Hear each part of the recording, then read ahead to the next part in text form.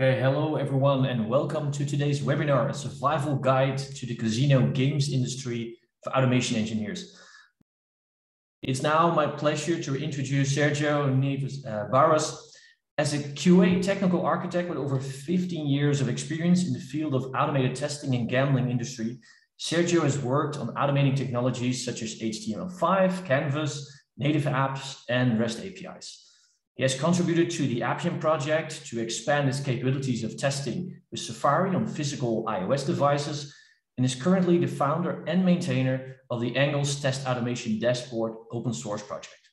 Throughout his career, he custom built many frameworks based on business needs and mentored others on the best practices of building and maintaining their own framework. Without further ado, I'll turn over to you, Sergio. Good luck. Thank you for that introduction, Wim. Right, welcome everybody to today's session. Again, a survival guide to the casino games industry.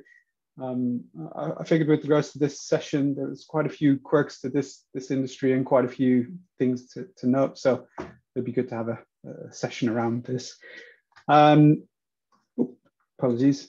A bit about myself, again, mentioned already, right? I joined Gamesys then, which has now turned into, well, split off from Gamesys, Rockstar Gaming.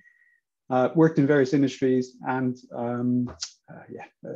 one thing I did want to mention as well is I've done obviously automation of web, native, backend, and PDF. PDF, just to mention, was obviously an interesting technology to work with. Originally from, other than the things that Wim had already mentioned, originally from the Netherlands, and I am an avid cyclist, right? You can talk to me about cycling all day, every day. So yeah, I'm happy to discuss that. Bit about Rockstar Gaming. So as mentioned, we started in 2019 after splitting from Gamesys, but we've been around for much longer as part of Gamesys, right? So since 2010. We're now part of a group called Anza Group, which includes LiveScore, right? So don't know if you've seen the commercial with Ronaldo, right? It's one of the biggest growing betting companies at the moment. So we've got over 200 games, right? Daily free games, slots, casino games, and instant games. And you can imagine that that is a challenge when it comes to testing, right? And our games as well are on, quite a few websites, and we integrate with those websites. And yeah, so we'll go through how we do our testing on that side. Anza Group itself has offices across the globe. I've been lucky enough to travel to a few of those. And last but not least, again, as I mentioned, LiveScore is expanding quite drastically. So if anybody's looking, there's a link there with some roles. Okay, so the agenda for today, and again, the time-wise, it's just an estimate, but we're going to cover kind of the differences in the casino industry customers. Yeah? Over the years, I've seen quite a few quirks. And again, it's something to note when you're testing casino games. So quite a good thing to be made aware of before you even look at it. How to optimize your test coverage, and then some practical test automation examples, right? And towards the end, hopefully we'll have some time for some questions, but it should be all right. Okay, so let's cover the first bit about the casino industry customers. Now, the way that I wanted to start this is by covering 3 anecdotes, right? And those anecdotes kind of give you an idea of our customers, right? And the problems that we come across on a day-to-day basis. First things first is the bingo wizard. Now, this is, again, a funny one. How do you say that? I was talking to a colleague previously of mine who was developing our bingo application, and he was doing some investigations around other websites who had a bingo application up and running, right? So for those of you that don't know, with regards to bingo application, you buy a card with numbers on it. The numbers are called, and then whoever gets a line first is the one who wins, basically, right? He went to look at different websites, and he found that one of the websites was actually displaying, and say that as soon as the cards were purchased and the game had started, it would give you every ball that was going to be called, through DevTools, right, through the back end. he thought, you know what, I could have some fun with this, and went in the chat room and basically went and called out all the balls before they were called, right? And basically went, look, the next ball is going to be 20. And it was obviously 20 because that's what the backender provided. And it freaked all the other customers out, right? Because they were all like, oh my God, what is happening? What does this guy know that I don't, right? Is this game rigged? You know, how do you say that? How does he know all of this stuff, right? And it wasn't, right? Because there was no way for him to take advantage of it because the call was happening after you had already bought the tickets, right? And, you know, basically there's no way for him to take advantage of the system, but it did make the other customers wonder about what, why this was occurring. So it seemed he had an advantage even though he didn't, right? Similar to this would be in a situation where, for example, if you know about a roulette table, right? A roulette table is obviously where you twist the ball, it goes around, and then you put your numbers down for where the ball's going to land. If for some reason, you know, as soon as the ball rolls and the player says no more bets, right? So you can't place any more bets, a person goes, oh, it's going to land on 18. And you go, what? How do you know this, right? And it lands on 18, potentially because the back end, you know, exposed it early. You are going to wonder about, right, why did this occur, right? What does happen? And again, functionally, 100% correct, right? You know, there's no way for you to actually take advantage of this, but it you know, for the players that are superstitious, it makes them think that there is a problem. Right, so that was the first one. And again, you know, it's something to consider when you're looking at casino games. Yes, functionally it may be correct, but can it be misconstrued as having an advantage? Right, so something to consider. All right, the second anecdote is the lucky device one. Now, to give you some background on this, obviously as part of our testing, we had you know, there's bigger players and there's the regular players, and we had quite a few bigger players that were on some of the older devices within, you know, our previous company.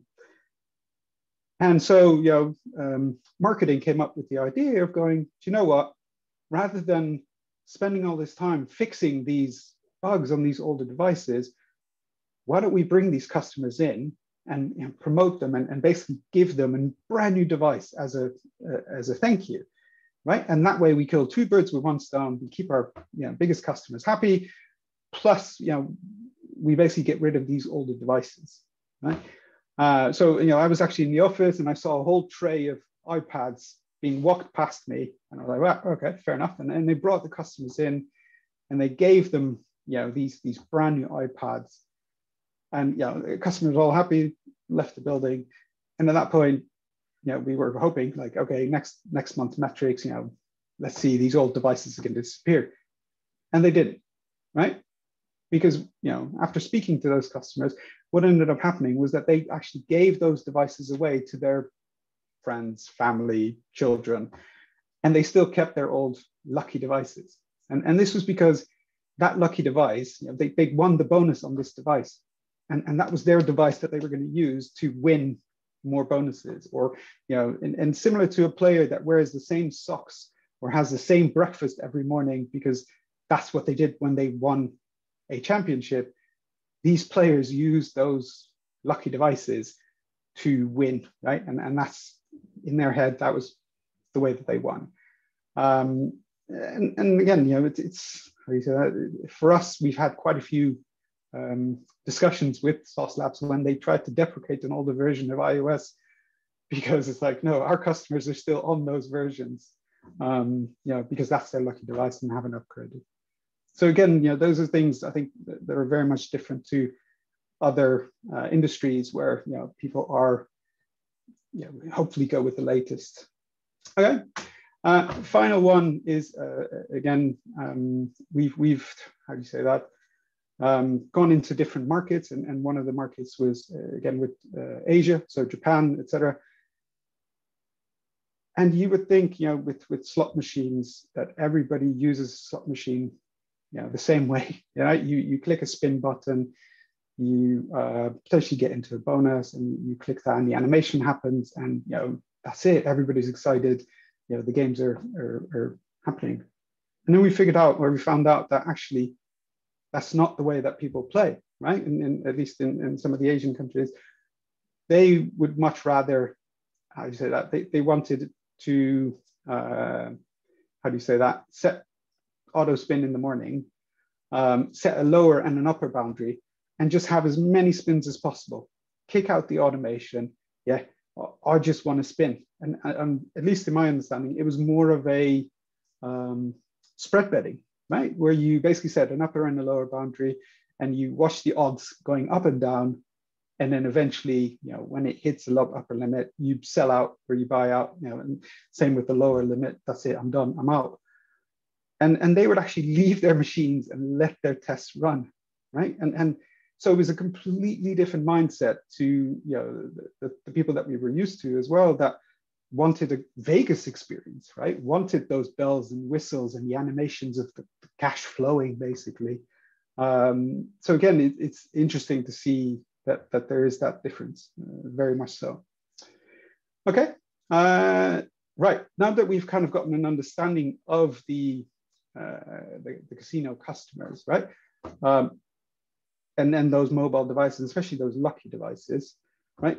The challenges, again, that we face are, you know, we have these 200 games. And not only do we have 200 games, these games also they work in different sizes, right? So the same game on an iPad will have different assets versus, you know, on a smaller phone. And obviously, as we mentioned, you know, there is such a wide variety of devices, you know, OSs, browsers, resolutions. So how do you ensure that you are covering, you know, you have the best coverage in mind, right? And again, you know, with metrics. Now, originally I had metrics in here, but the whole point is to have an automated metric, right? So in that sense, we don't have this in place at the moment. We have semi-automated metrics, but we're looking towards that in the future, right? Where based on the metrics coming in, right? And then those queries coming in, our list is potentially automatically updated, or new suggestions are automatically made. Right, so the examples that I'm going to give you in the next slide, again, I apologize. Some of this stuff I can expose, some of this stuff I'm unable to expose, right? So again, the graphs are blurred, but I'll try and kind of elaborate around it. It's just because, you know, from a legal perspective, I was unable to share some of this stuff. Two biggest metrics in the gaming industry are GGR, which is gross gaming revenue, yeah, house win, or the number of actives, right? So how many people have actually placed a wager, right? So an individual. And based on these two values, plus some other values, which I'll show you in a second, we keep our cross-browser list, device list up to date. Right? And obviously that's the list of devices that we also use to run our test automation on. Again, right, you know, if you can have a very much a focused list on this is what our customer base is on, and with, you know, 10 devices, I can have the same coverage that you would have with potentially, you know, an X number of devices. It's best to figure out what the optimum number of devices is, right? And in that sense, obviously, we use those real devices, you know, the real device farm to do our testing from Source Labs. Main reason is also our games run using WebGL. So we obviously want to determine the performance of those devices. And I'll show you a video in a second of that, right? That's part of the automation examples that we're going to be showing. All right, so the first graph, and again, a lot is blurred out, but I will explain and elaborate. So this particular graph, what we've done is basically captured for every single device on every single game and every single website, how much wagering is happening and how many actives are on that. Okay? Based on this, we can actually say, oh, for this device, yesterday we had, you know, so many actives and we had so much wagering happening, right? And so much house win. That then allows us to generate, you know, this particular list, right? And what you can see here is the color green and the color blue and the color gray would be our supported devices. And this is automated, right? So we have it in the background where we can say, okay, our supported list is this device. And then our graphs automatically update to tell us, okay, if this is your supported device list, you are covering X percentage of the house win, X percentage of the actives, etc. Right? And by doing this, you can easily have a conversation with your product owners or with your head of business or whatever, saying, look, if you want additional coverage, yeah, for one more device or two more devices or this device, that will give you 2% more household. Yeah? When you do not have this type of information in place, it becomes a very difficult conversation, right? And it becomes, and again, you cannot continuously update this. The other problem that we had was when we didn't have this type of information in place, the perception, for example, was that, oh, this particular platform, there's a lot of customers on that. And the QAs were testing on that platform, but it turned out to be wrong, right? So their test coverage wasn't as good as it could be when you fully understand on an individual basis what you should be covering, right? Now, the other thing I mentioned as well, this is semi-automated because I make the changes to the device list, and this is then updated automatically with regards to the percentage of coverage. But you could easily implement some form of AI, right, to kind of do that analysis for you and say, look, it makes the recommendation of the devices that you want to cover on. Yeah? But that is, again, the next step, basically. Okay, now, the one thing I wanted to note here is that you could see this resolution here as well, right, which is very important to us in the gaming industry. The other thing you can do based on those metrics, right, the same metrics that we're collecting, this device, this website, this game, for each resolution, what is the house win that we're covering, right? And how many actives are on this particular resolution. In that sense, whenever we pick or remove a device, we can actually see, look, resolution-wise, what are we covering, right? And the same thing for a particular OS version. How much coverage do we have for an OS version? So when we determine that list, right, we're looking at 4 different arguments, right? We're looking at, okay, how much resolution, how much of the resolution do we cover? How much of the OS versions do we cover? GGR and actives, right? And so you can make a very concise decision when it comes to picking which devices you're going to run your tests on. Okay. Final metric when it comes to this bit is, again, this graph will show you for a specific game on a specific device, how many actives were there over time, right? And the reason for this is, for example, we've had conversations with product owners around, right, we've got a bug on this game, on this device, and the team has come back and say, look, it's going to be a week's sprint, right, to fix this, and a week's effort, sorry. But that game might be bringing us in, on that particular device, let's say £500 of GGR, right? And at that point, you should be really thinking about, right, is this fix worth it, right? Should we be, applying this fix, or, other bigger fish that we can go after? And when we didn't have these metrics, it was really hard to kind of explain to the product owner, saying, actually, we shouldn't be fixing an issue on the Galaxy S3 because we barely have any customers on this device, right? But for them, it was like, no, one of our customers is complaining, we need to fix it, right? And so, again, with these type of metrics in place, you can focus your testing, but you can also focus your bug fixing, right? Because you've got all that information to be able to prove, how do you say that? Should we fix it or shouldn't we fix it? Okay. Right, that's it with regards to the metrics. Again, feel free to ask any questions around this. I'm happy to answer later on with, obviously, as much as I can within the limit of exposure, basically. Right, on to the interesting bit, at least in my head.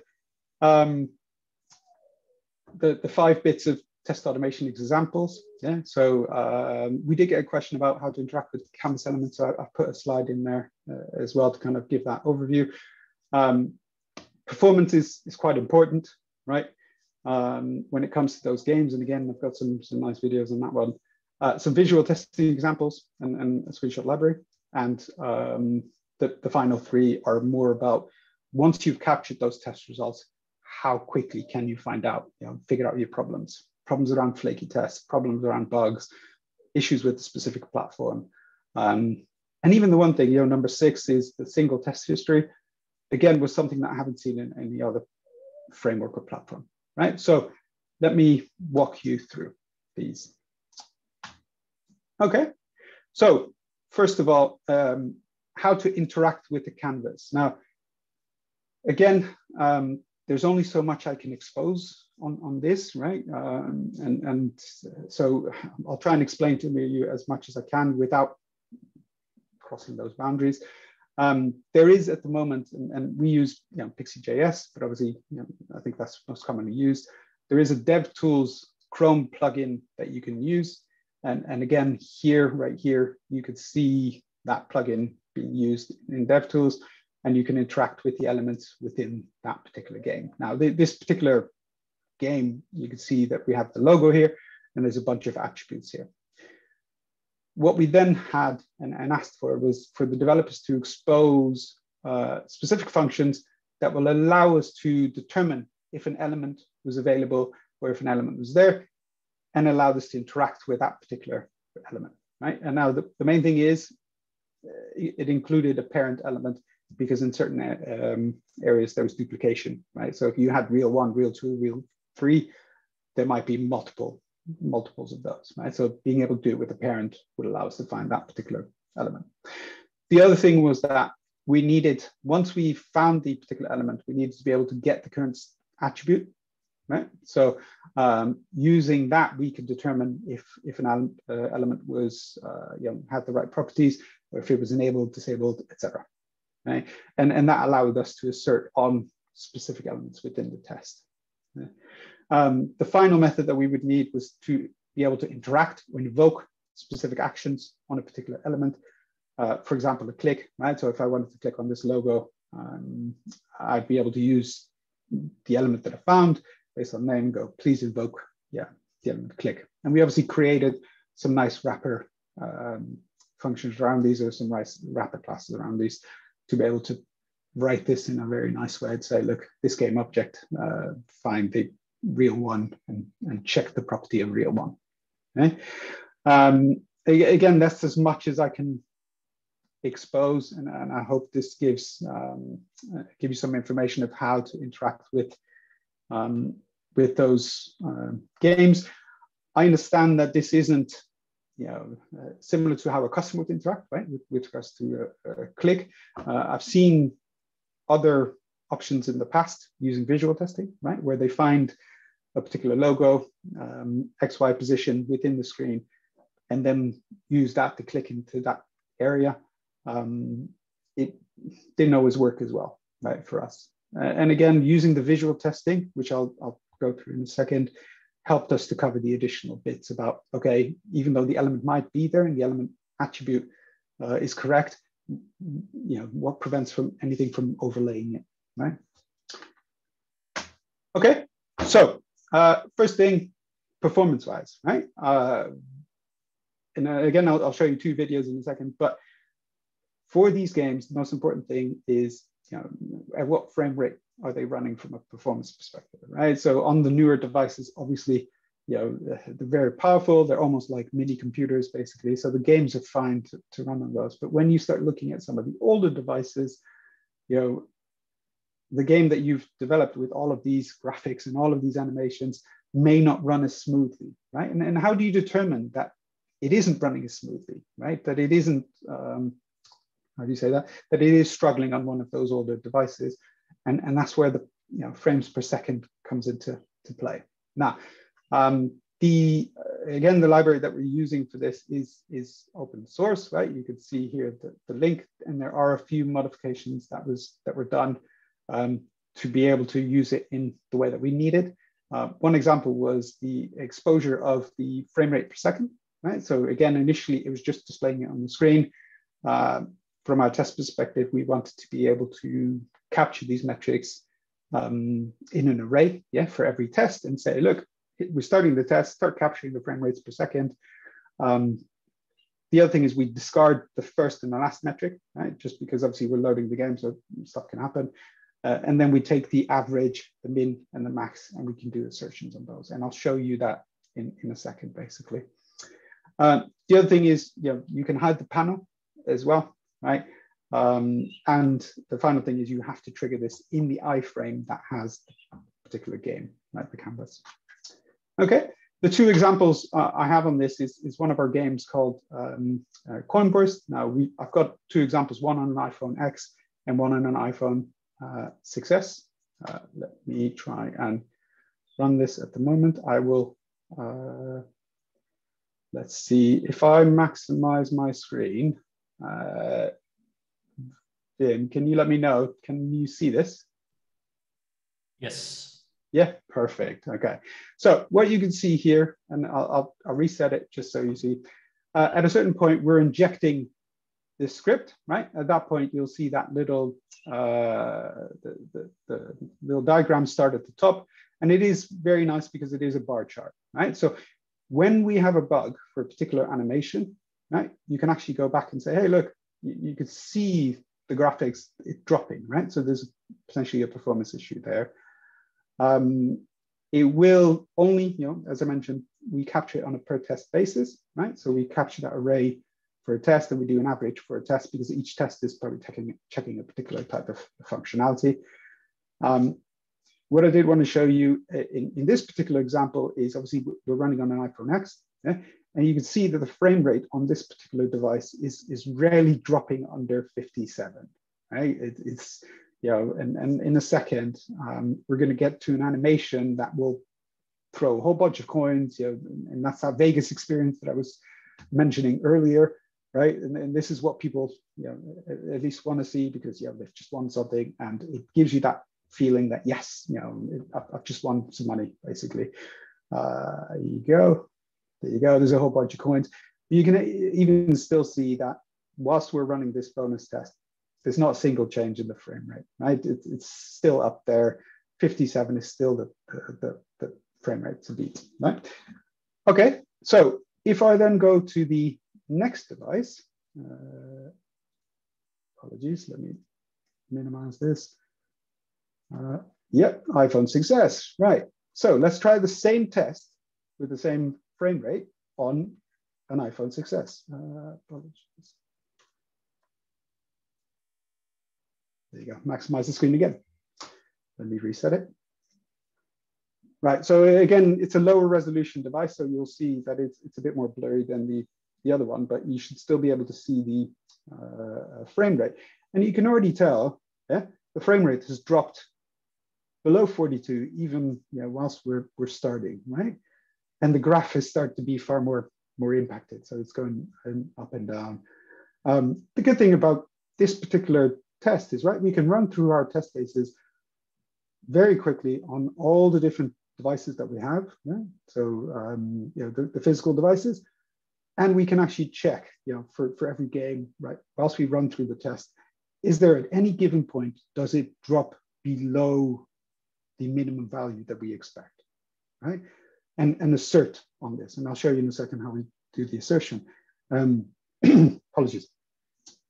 But in this, even in this particular example, once the coin starts dropping, you'll see in a second, it drops to 28 frames per second. And at least from the conversation that we've had with the front end guys, the minimum it should go to for us, at least, is anywhere between 15 and 20, right? That's if it drops below that, then we shouldn't be accepting that, basically, because it will impact how the customer sees that game. Yeah? But again, from a performance perspective, you can understand that with having over 200 games, this is a quick and easy game. And there you can see it dropped below 28 for the animation. But yeah, let me pause this. As I mentioned, obviously, quick and easy way to check the performance of your game on a real device. Okay, the next thing is, again, the visual testing side of things. So I mentioned before that we rather than also just interacting with the canvas, we have a way of doing the visual testing. This is a tool called Angles, right? So it was something that was developed based on a dashboard that we had internally beforehand, and then we expanded upon it, right? It's an open source dashboard, basically, and I'll walk you through it. basically what it does is, because I think when you look at some of the conventional, traditional visual testing, they look at the DOM elements, they look at, okay, exclude this banner from your visual testing, has a particular X or Y attribute changed, and based on that, we can also say, look, there's a visual difference there. Obviously, the canvas doesn't lend itself to that, right? There's no DOM element that it can interact with. So at the moment, obviously, what we do is we take screenshots, right, and we store those with the build details, with the view name and a platform name and tags. Now, the tags is essential, but I'll tell you that in a second. The view and platform name,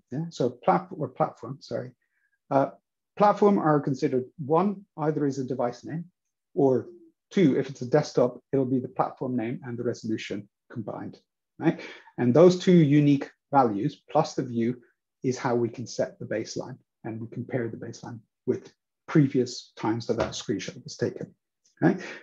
We can set ignore areas, and I'll walk you through those in a second, as many as you want, and then assert based on differences.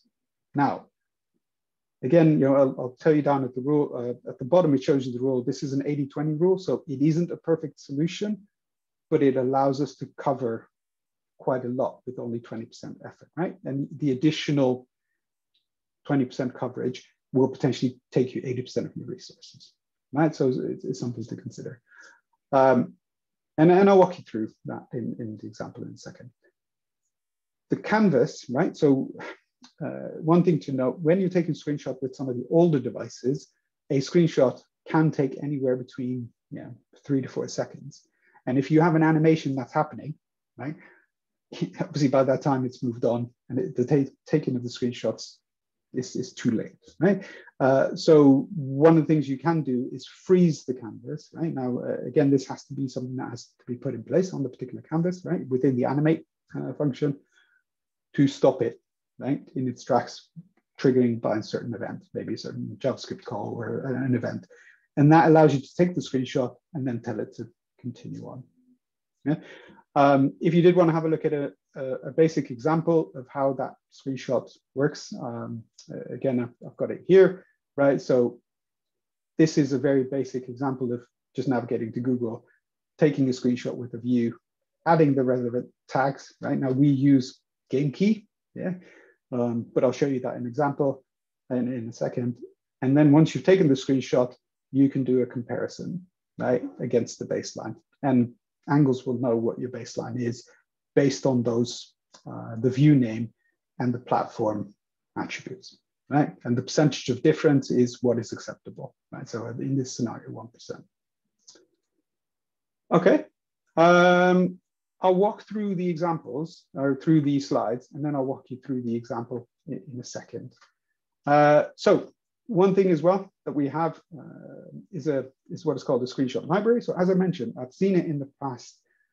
We take a lot of screenshots as part of our test runs, but then technically they're lost, right? Yes, they will be there for that individual run. So if you ever wanted to look back at that individual run, you can go back and you can look back at that.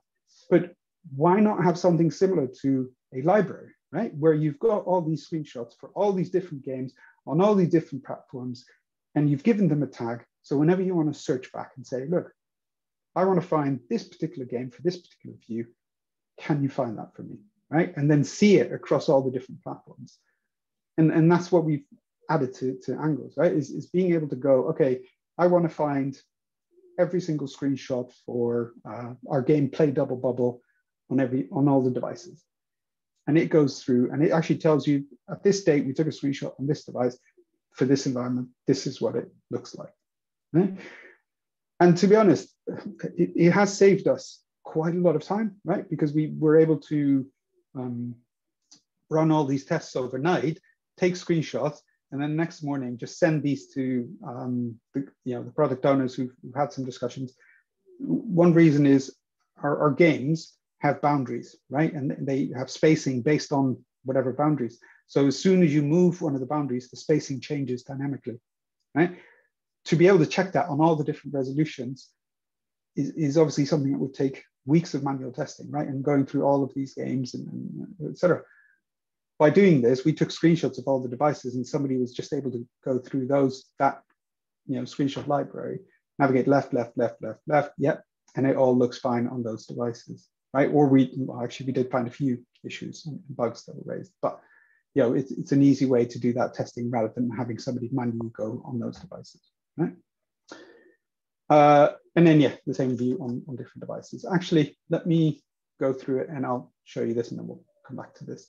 So this is the tool itself. Now, again, I'm running it on my local, right? And I've pushed some test cases into this, right? But the good thing is you can see here, I've run a simple test for this particular device. It tells you what device it was run on, the test itself.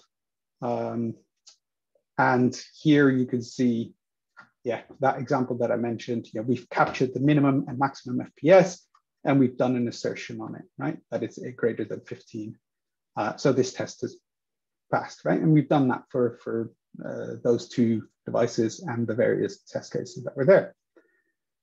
Looking at the screenshots, right? So this particular screenshot, for example, I can see that it was taken on this particular date for this resolution and on this particular platform, right? I have tags that were set, which is the key name, or the game key. And I can also link to this to see this particular screenshot on other platforms if I wanted to in that screenshot library. And I'll show you that in a second. We've got a history, right? And I could do an overlay with baseline. Now, as I mentioned with that 80-20 rule, most of our games allowed to do this visual testing and are easy enough to kind of compare against each other. This one is obviously one that has a lot of animation still happening in the background. Yeah? Now, in that sense, I can go, okay, let's set particular areas that we do not want to have included in our compare. Yeah, for example, here, oh, apologies. Yeah, and something like that. Now, again, this is obviously something that can be set by the QAs. What you can see here, the difference at the moment is 5.92%. If I save these ignore blocks, then it is 0.33%. Yeah. Now, in this situation, we are still covering the home button. We are still covering, the config button, the reels, and the spin buttons, right? And the values at the bottom. The only thing that we're ignoring is the animation. Now, in this particular scenario, there is quite a lot of animation happening, but in our assertion, we will still be covering, that 80% of the functionality, right? The core functionality. If I look at the, sorry, go back to the one of the other games. So Double Bubble, for example, is one of our other games. Yeah. In this scenario, if I look at the baseline, there is no difference, right? Other than the session time, right? And to be honest, 80% of our games are in this category, right? The remaining 20% of our games have these, there's a game with fog running in the background, which obviously, takes a lot more effort. Okay, that's the visual comparison of things, right? And again, there is the bit here to check your history, so you can go to a previous run, and also, a side-by-side compare if you wanted to with the baseline. Yeah. Going to this particular, now in here is obviously the screenshot finder. It's technically the screenshot library, but this is the example I mentioned where we had taken a screenshot on various devices and we're able to just send this link, for this particular view to a product owner and go like, look, this is how that particular game looks on, all of the devices that we run our test against. And at that point, they can just go and click, next. Yeah, that looks fine. Next. Yeah, looks good. Yeah, and quickly determine those ratios, right? And go, okay, what was this taken on? Right, this was taken on a Galaxy S10. Oh, maybe something doesn't look quite right, right? And then they can share that screenshot and say, look, there's something not right. Okay, I think that's kind of the idea. The other thing is here, as I mentioned, you can go, you can look it up by view, but you can also go play, what was this, Double Bubble, and find something by tag, so you can see here, this is that game. here's a bunch of platforms on which I ran this particular test. So if I wanted to see what it looks like on a Galaxy S8, I look back and there you go. It's a Galaxy S8 screenshot of that game. Yeah? It just allows us to quickly go through it. And if somebody had a question about a particular device, I don't really need to run a test again. I can actually check when was the last time we ran it. But if that was within that period of the version of the game being released, you can use that version, right? And say, look, we ran it yesterday. This is how it looks like. Are you happy with that? Or maybe you run it again and just get a new screenshot. Okay, so that's kind of on the screenshot side. Again, if you did have any questions, I will happily answer those, obviously, towards the end. The other thing this allows us to do with regards to angles is that we capture, how do you say that? A lot of details when it comes to each build. Yeah, for example, here you can see this is that particular game. We actually capture the versions of the components related to that game, right? And that means that at any given point, and again, this has to be customized for each environment, right? How those versions are exposed depends on your platform and how it's been developed, right? It's something that you simply have to figure out how to look up. And then when you run your test, there's a method in the Angles client to say, store the artifacts, and then you just give the artifact details and it will send it across to store it with the build. The good thing about doing that is that I can take the last 3 builds of my particular component and say, okay, I want to compare that, right? Apologies, well, this one seems to have been run on a different platform, but what you can see here is, okay, on these particular builds run on our integration environment, these are the versions of that particular game that we tested. And if a version changes, let's say this one goes to a higher version, and all of a sudden you have a particular failure, you know that that failure was potentially caused by that version change, right? And so it gives you a great idea to kind of go, okay, maybe this particular test started failing because we upgraded that version. Or it allows you to actually compare environments, right? So if I ran my test cases across multiple environments and I wanted to see if one environment was more stable than the other, you can actually compare multiple builds in this way as well. One thing to note, as I mentioned before, with regards to flaky tests, right? So if you have a build that's randomly failing, you can actually take the last 10 builds, compare them, and you'll see potentially kind of a diagram happening here, right? If it's one particular test, then you'll obviously see that here. But if it's multiple tests, you'll still get an idea if it's these 2 or 3 test cases that are causing the problem, right? And then the last one, now again, it's mentioned in the slides, but I'll mention it now before I go to that last slide. Single test history, right? So I have not seen this in any other framework, right? To be able to actually go and say, okay, for this particular test, find me the history, right? And it will grab that single test dependent on the suite name and dependent on the test name, and it will show you that history, right? And again, I can look back at this and go like, okay, what is the history related to this particular test? Again, unfortunately, in this particular example, I've put the device name in the suite name, which means that I don't see the test cases from the other devices in this particular view. But if the suite name and the test name were the same, then I would see that history as well. And I could see the timings, right? And so in this particular example, as I mentioned about comparing time, if test cases started taking very much longer, right? You had a test case that was taking a minute before, and then all of a sudden it starts jumping to 2 minutes or even a minute 10, and you start seeing that creeping up. You can actually see this in here as well, right? In this particular example. Okay, so I've mentioned about the versions of system under test. The one thing as well is test phase, right? So because it's something that can be used using both JavaScript and Java, right? So for unit tests as well as functional tests, etc., you can actually say, I have these test cases were part of the smoke test. These test cases were part of the regression, verification, etc., and add that as a test phase. And that allows you to group it based on metrics, basically. Right, so I've already mentioned this, right? So the build matrix and the single test history, easy to find flaky tests, compare environments, compare artifacts, and compare execution times, right? So those are things that, again, have helped us in the past, right? If you look at, let's say, some of the build runners, right? Mostly it will be a single file that sits there, right? And there's no way to mine it for data. It's either a single HTML or it's something that you just, you have to go and manually go, okay, I need to grab that file from the last 10 builds and I have to go and compare it, versus actually being able to, and mostly I've seen it where you see a trend and it's just a bar chart saying, okay, 20 tests, 10 failed, 20 tests, 1 failed, etc. Right?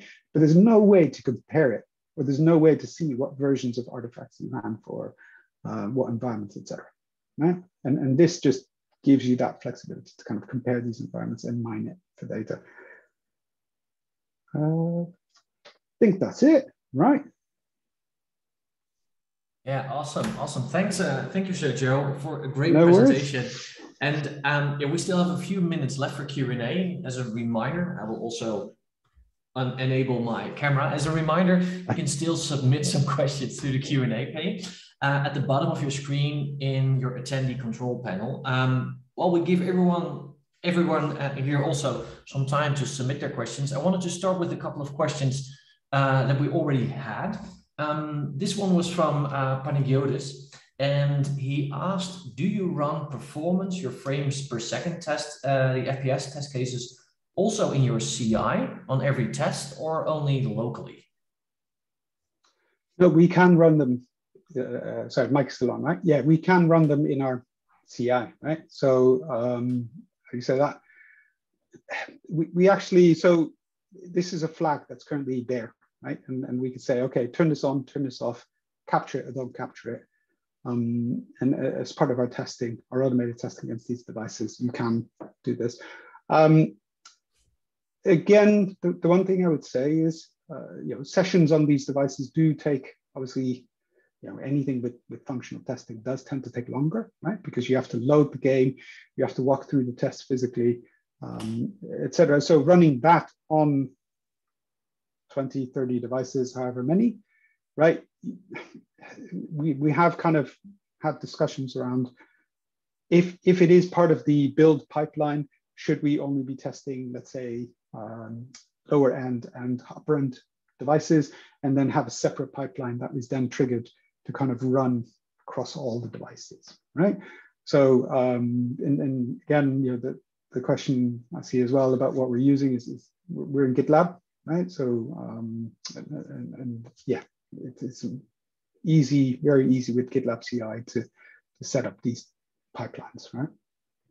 Okay, cool. Yeah, I think that's also the question that George's asked about the CI tool. Do you also had some challenges there then with GitLab? Or was it basically just implementing it and it was running as expected? Does it ever? No, it never does. That's I think also why George has asked this question. Okay. No, to be honest, like with GitLab, you can obviously use your own runners as well, right? So you don't have to use their runners, but you can. But no, we've not found any problems, right? And the thing I mentioned as well is the fact that we can find these flaky tests, right? So if I go back, as I said, let me grab one of the big ones. The double bubble, open matrix. The fact that we can just look at as many tests as we want like this, and I can go, oh, quickly, okay, why did it pass previously? But here, it failed. And what was the reason for failing? If there is a stack trace, usually the stack trace gets added here as well. It just makes that analysis a lot quicker, right? And whereas before we had to go and click into those individual builds and try and pull that file down and look at the report. And when you have that in place, you could stabilize your testing a lot quicker, right? Because you can find those problematic test cases by just comparing the builds quite quickly and quite easily. But yeah, with frames per second as well, as I mentioned, is the fact that we can run it on so many devices for all of our games using our regular tests, right? It's such an easy way, because you just have those devices and say, okay, whilst running my test, I will simply start capturing the FPS at the beginning and the end, and once the test's finished, I'll say, okay, what's my frame rates that I have? And then we take the average, the min, the max, and just do assertions on it, right? And at that point, you can go, okay, you may have functionally passed the test, right? Because whatever you were asserting on was fine. But if the graphic was terrible on a Galaxy S5 and you still need to support that, you can raise that and say, look, guys, there's obviously a performance issue here, and we need to look into it. Yeah, and then you need to use the graph again that you shown, I think, in one of the first slides, where you would look at your house win, your active users, and then determine, do we really need to fix it on that Galaxy S5? Yeah, and that's it, right? I think being able to actually go back to, because I think we all know how often product owners come in and scream, oh, there's a customer that has a bug, we need to fix it, we need to fix it now. And you go like, well, maybe it is one of the lower priority games, and obviously maybe it's a device that's already on the way out, right? So should we be spending valuable development time and testing time to fix this, or should we be focusing on other things, right? And by having these metrics, and again, it's something that we put in place. We were capturing obviously this transactional data and this tracking data, right? And we merged those two to kind of get, okay, on this device, this is how much we're getting, basically. It's something that, again, wasn't as easy to do, but I highly recommend it, right? If you can do this type of metrics, you should, because it makes those discussions a lot easier. No, right? no. Right. Yeah, totally understand. And we also had a question up front regarding testing a game, and then especially with Pixie.js, inspecting elements. You found that library. What were kind of like the things that were eye openers also for you when you needed to inspect elements on the canvas? It was, again, right? So how you say that? It's very difficult to interact with the canvas, right? And as we said as well, like, we created those elements or those methods that were similar to Selenium, right? Find the element by name, right? Find it by parent property, get a particular attribute, and trigger a specific event on it, right? And that allowed us to kind of do that. But even then, it's still, you've got, how do you say that? As we said, duplication. So that's why we added the parent element, because if we said, oh, find this particular name, there may be duplicate elements in there, right? Yeah. And at that point, they found the first one that they could find, clicked on it, and was like, wait, hold on, that wasn't what I was expecting. What did it do, right? So again, we've got some nice wrapper classes around this at the moment, right? Some nice functions to be able to do this a lot easier. But this was how it originally started, right? By having just those simple functions exposed to be able to interact with those particular elements. And then the other thing I mentioned as well was, like, if you invoke an event, it's similar to invoke an event through JavaScript when you're clicking on something, right? It could be something that's Selenium will click on a particular XY spot, and when it cannot click on the element, there's a warning, right? Because look, there's something overlapping it. And obviously, with this particular method of interacting with the canvas, you have the same thing, right? If there's something overlapping it and you're just triggering an event on that particular component, the event will trigger, even though the customer may not be able to because there's an error message on it, right? But this is where our visual testing started helping, because we could actually see, the element is visible, there's nothing overlapping it, the screen is as we expect it to be. And again, it's that 80-20 rule, right? Like, that last 20%, if it's going to take you 80% of your time, 80% of your effort, is it worth it, right? Will it add that value, or can that last bit simply be covered manually, right? And we had it in the past. For example, one was a 4-finger swipe. right? And people are like, oh, can we automate that? And it's like, well, what is the expectation, right? What do I look for when I do a 4-finger swipe, if it's going to work or if it's not going to work? It's like, well, does the app crash? Does it freeze? Does it, and somebody can manually do it within seconds, right? And it's a quick and easy test. So did it add value for us? No, it didn't, right? And it would have been a lot of effort to kind of automate everything. Okay, the app could crash. Okay, the app could freeze. How do I check all of this? And whereas the functional tests that we have in place now, yes, are the same tests that we repeat every time, right? So it did have value in automating. And as I said, the FPS definitely had value, right? Because it was something that a person manually would have a very difficult time to look at. No, true. And what I really like what you're saying here is kind of like the 80-20 rule or 20-80 rule, that getting back to your basics. Think about it. Think about the risk. Really important, and maybe something that not a lot of people always think about. They want to automate that 4-finger press. Maybe we should first get back to the basics. Make sure that we have that solid test state we can rely on, and we get the right information out of our test cases. So a really nice one.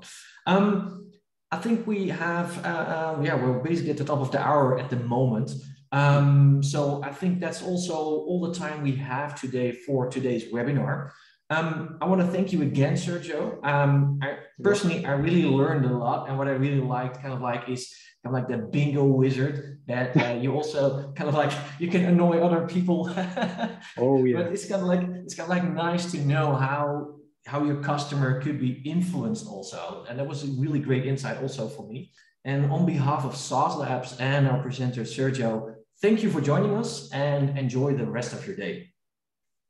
Thank you. Thank you.